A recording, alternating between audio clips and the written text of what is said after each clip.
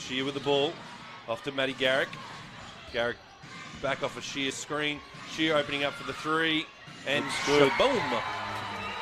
Unfortunately, Original Joe's doesn't make it to the commentator's box. We tried to organise something there as Maddie Garrick does a beautiful turnaround. That shot's going to become an automatic. Nice screen up top there by Slater. And Maddie Garrick. Only her 4th point. Guarded by Nicholson. Really nice work there from Nicholson.